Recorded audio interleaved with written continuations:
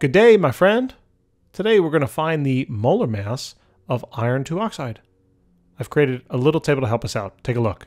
Bam. So the first thing I'm going to do is write down the elements I see. So inside of iron 2 oxide, we have iron and oxygen. Then we write down the number of atoms. That's where the subscripts come into play. If there's no subscript, assume it's a 1. So there's 1 iron and there's also 1 oxygen.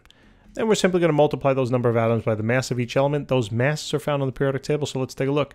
Here's iron, 55.85. Here's oxygen, 16. So those are the masses we're going to write down. So this is 55.85. Oxygen is 16. And then all we have to simply do to find the total mass of the element in the compound is just simply multiply the number of atoms by the mass. So this is going to be simply 55.85. And then for oxygen, it's simply 16. And then when you add those two together, that's when you find the total. All right, so the total mass here of iron 2 oxide is going to be 71.85. And the units here are in terms of AMU because it's atomic mass units, because we're finding the molecular mass. And that's it. Now you know how to find the molecular mass of iron 2 oxide. All right, take a look at our channel. We got thousands of videos out there for you, different subjects, and we'd love to help you out with more stuff. All right, so thank you so much for tuning in. We'll see you. Bye.